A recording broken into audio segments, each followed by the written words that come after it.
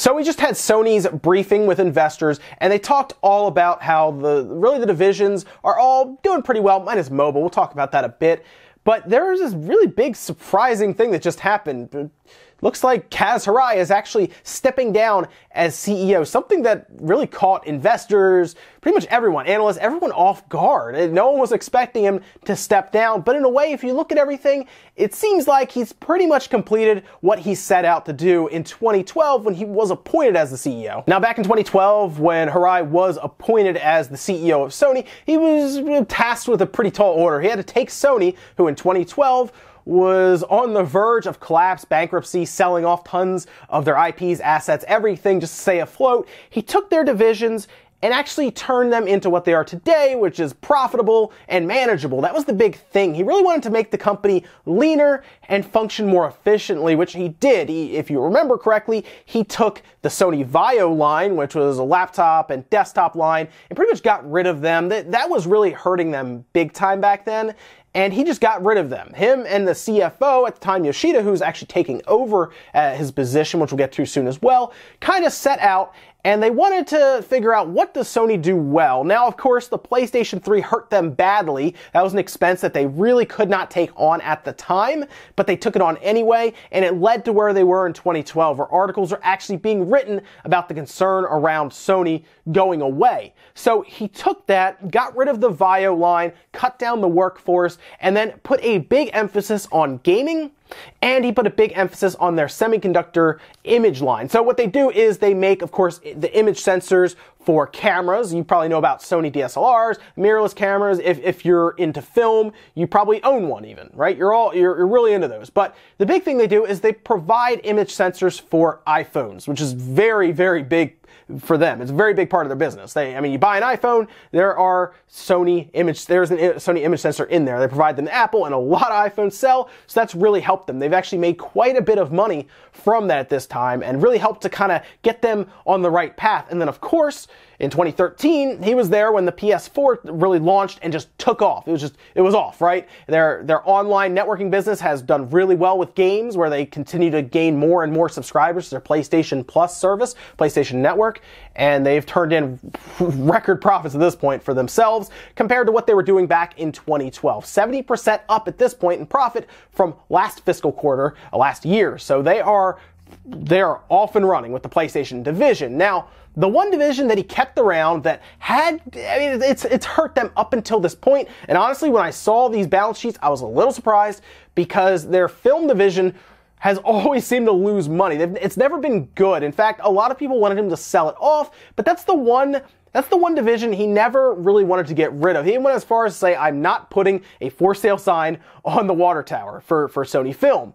And believe it or not, this past fiscal quarter, they actually made money. I couldn't believe it. They turned a profit, and believe it or not, a lot of that had to do with their Jumanji movie that happened across $840 million recently at the box office. I couldn't believe it either. So that movie, along with a few other things, but that movie in particular really helped them turn over $90 million in profit for their film division. And I kind of see why Kaz Hirai may just be done at this point. 6 years as a CEO of a company like that seriously leaned on him. They really needed him. He put a lot into that. And I can kind of understand why you might be like, you know what, 6 years as a CEO of a company that puts that much stress and that much responsibility on you probably feels like there's like 15 to 20 years at a normal desk job. You are constantly being beaten on, stress. He was probably ready. I think he's like 57, 58 now. He's getting a little older. He's probably thinking more along the lines of, you know what, I'm probably moving to retirement soon-ish, and I'm ready to move on and move this to somebody who is maybe hungrier at this point. And it seems like the CFO Yoshida may be a little hungrier, because he's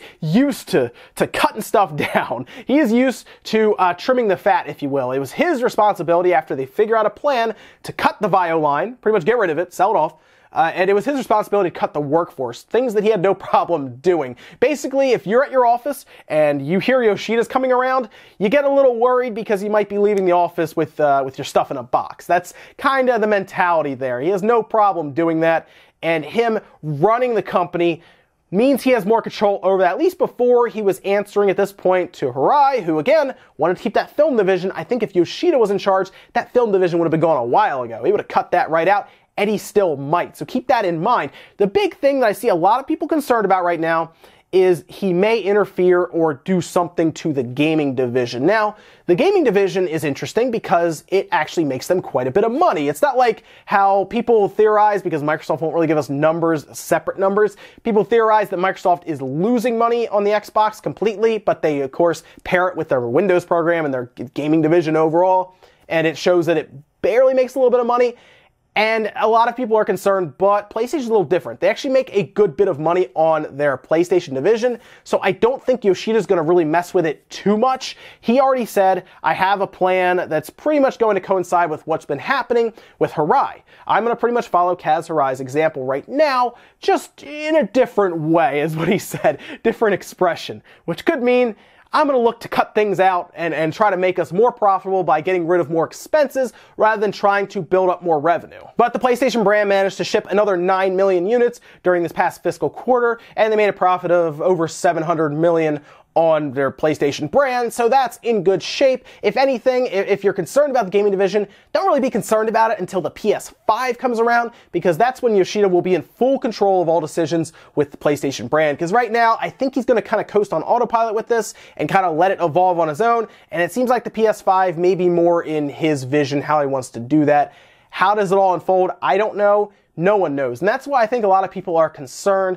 The one good thing I can tell you, though, is Yoshida's being left with a business, a company that is much healthier than it was when Kaz took over back in 2012. I mean, think about it. Back in 2012, they were in some trouble. In fact, from 2012 to 2018, the 6-year, really 10-year that Kaz Hirai has served here as CEO, they have taken really the stock value that investors had back then and increased it by 226% to now. So investors are very happy with what they've done, and that's why a lot of people are concerned. The man that has done that for them is moving into a more adversary. He's going to be advising, okay? So he's going to be a chairman that's going to advise to Yoshida, but not technically call the shots. So what happens now, I'm not sure. But right now, Sony is in a good place. If they can figure out their mobile division and keep their film division profitable, they will be good across the board. And that's great, you know, because the problem they have now is Google, Facebook, Microsoft.